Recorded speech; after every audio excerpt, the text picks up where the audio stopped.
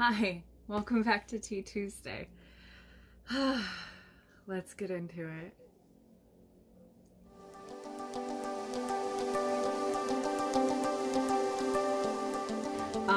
So as many of you know, the school I currently work at is not the school that I actually started working at, or my second school even. It's my third school that I've worked at in the 6 years that I've been here.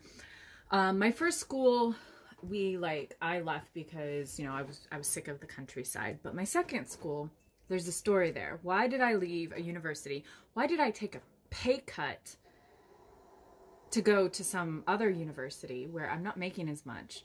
What led me to basically leave a pretty decent job and move to my current university?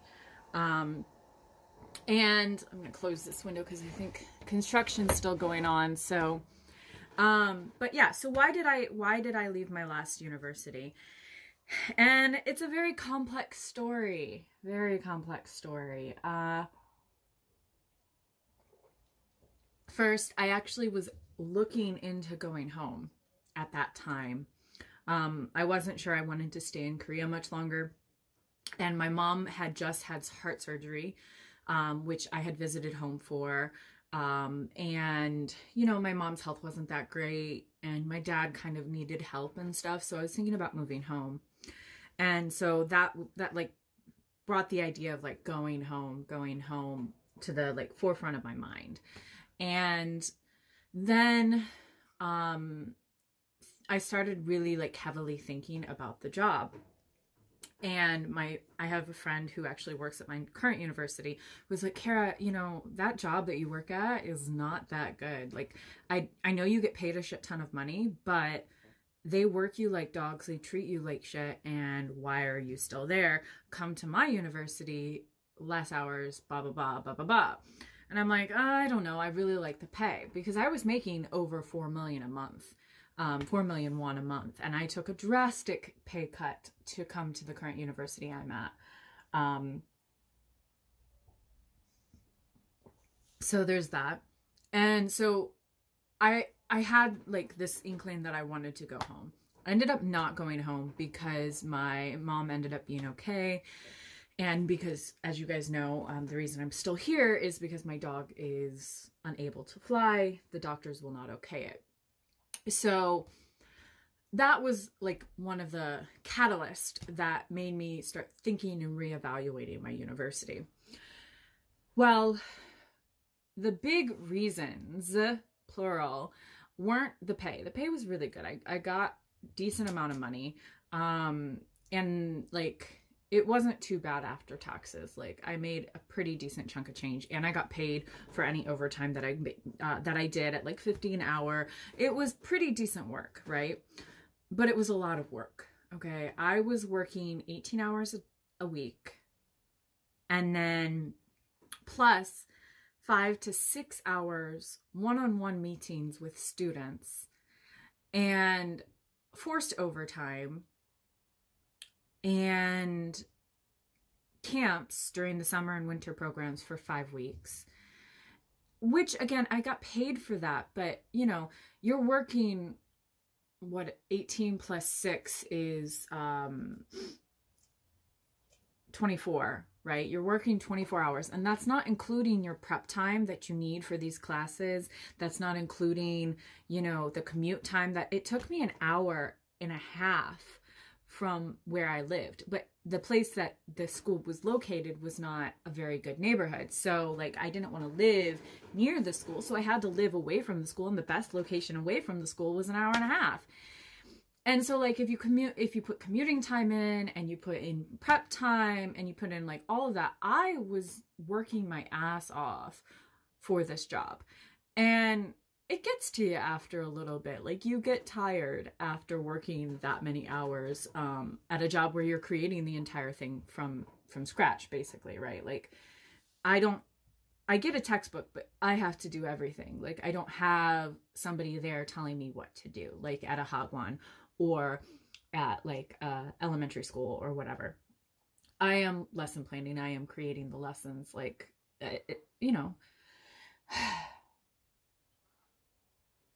was a lot of work. I was burnt out. And the other big thing, again, was the commute time. Well, another big thing was a commute time. It was an hour and a half both way, or hour and a half one way. So both ways, it was 3 hours a day. There were nights I wasn't getting home until like 8:30, 9 o'clock at night, which is insane. It's like working a Hagwon job, but I was working at a university, but it was like working at a Hagwon. And I was just like, can't do this. You know, it's too much. And with Trixie getting older, it was just like, I can't be away that long. I can't be away that long from her. So I'm like, well, okay, what do I do? What do I do? That's not enough to leave the job. Again, the pay was so good that I'm kind of like, right? Well, another big thing was how they treated me. Oh, I wish this was alcohol, because that's a story. I was one of 2 female faculty members in the English department. It was a very small faculty. There were only, I think, 11 of us, or 12. And almost all men. Okay. The woman before, I absolutely loved her. Like, she was great. She had a baby and they treated her like absolute garbage. Like, for instance, they didn't want to pay her for her maternity leave. She actually had to take them to court because they were like messing with her maternity leave and like telling her she couldn't take it when she wanted to take it. And like they were threatening not to pay her, and like she had to take them to court to get the money and stuff. It was insane. So obviously she left, but then the girl who replaced her was kind of like, she was an older woman. I say older, she was probably like mid to late 30s, but that's much older than me, because at the time I was in my late 20s. I was in my late 20s. And so, you know, she was older. Everybody there was older than me, and male. Okay, I was the youngest by many years. I had students who were my age, okay, and or older. And they treated me like garbage. We would be in meetings because, you know, you have monthly meetings with your work, and they would either not talk to me or they would not listen to suggestions that I had. And I've been teaching at this point for like 4 or 5 years. And it's like, bitch, I know what I'm talking about. I'm not incompetent. Like, give me, you know, this, give me that. And they would just treat me like shit. And then we got a new secretary. Bitch spoke banmal to me, okay? And I'm like, oh, no, you don't speak banmal to me. And so I brought it up to my superior. And so we had a meeting to discuss it, because I was like, this is not okay. How she's treating me is not okay.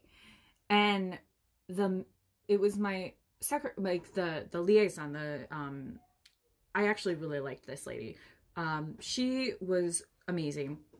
And it was her and the head teacher who were in this meeting with the secretary. And I was basically telling them, like, this is a problem. She needs to deal with it. She needs to be respectful to me and treat me the way she treats the male employees, because she doesn't speak banmal to them. She's not being like, she's not treating them as inferior. She's treating them as like an equal, or, you know, what they are. They're the professor. And so I'm like, this needs to be fixed, because it's annoying me right now. It's really pissing me off. And the male head teacher, let me preface this by male, because again, I think it has something to do with being one of the only women in the department and being the youngest, was like, well, maybe because, you know, you're a woman and you're so young, she just thinks that it's okay. And I'm like, but it's not. I am a professor at this university. I have a higher job status than her. Yes, I'm a contract worker, but I'm still above her. And she needs to treat me with respect. She doesn't treat any of the male faculty like that. Don't give me this bullshit that I am the youngest, so that's how she's going to speak to me. No, she's not going to speak to me like that, because it's rude. And so it was just a hot mess. And I was pissed, obviously. And that, like, him being like that was like, No, bitch. Nah, you are not saying that to me because I'm sorry. I have studied just as long as half of you, if not more, because there were professors at that university who only had bachelor's degrees. And I've been teaching for longer than some of the professors at this university.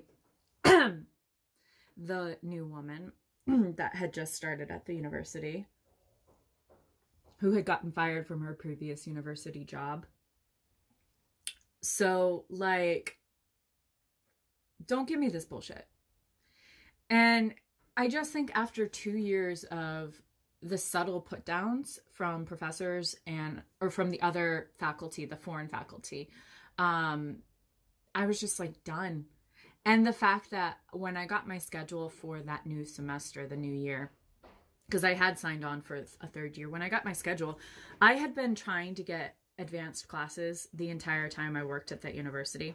My scores were one of the highest in the university, student scores, and I constantly had good reviews from students and students coming back wanting to take my class, etc. They refused to give me higher than the first level class. And I'm like, I have some of the best, like, there are people who have higher level classes than me that do worse than me on student reviews, student evals. So don't give me this bullshit that, you know, it's about scores, because it's not. It's about something completely different. And I don't know what the fuck it's about, but give me one high level class. Give me one. They want it. So it was just a culmination of everything, like the working hours, the commute time, the treatment from the male faculty, as well as the secretary. And, you know, the fact that they weren't giving me what I asked for, what I wanted. I just wanted one high level fucking class. One high level class. And they wouldn't give it to me. So I was like, yeah, I'm gone. Bye. I'm leaving. I'm going to a different university. And I skied the fuck out. Bye. Bye. Bye. I just didn't care. I had signed a contract, but like until you put the contract with IMI, it's not legally binding. So, oh, and they had changed the contract. So I needed to sign a new contract anyway. So I wasn't legally bound to that university. And then I ended up at my university where the male faculty is, they're okay. I have some friends who are in the male faculty. They're okay. The women are amazing. I hang out with them all the time. And they give me high-level classes. They give me elective classes. They let me do what I do best, which is teach. They don't micromanage me. They don't treat me like I'm inferior to them. They treat me extremely nicely. And yes, I did get a pay cut, but I'm working 12 hours plus 5 office hours. I'm working 17 hours a week. And even when I moved to Seoul, the commute is only 45 minutes. Like, win all around. The only downside is I took a pay cut. Like, ain't too bad. Ain't too bad. Not bad. And like I said, they're giving me what I want, which is higher level classes. I'm teaching only English majors this semester, so there's that. I hope you enjoyed. If you want to hear more about like my university and like the stuff that happens there or anything like that, you can leave comments down below and I will try to answer them. Until next time, I love you guys and I'll see you in my next video. Bye.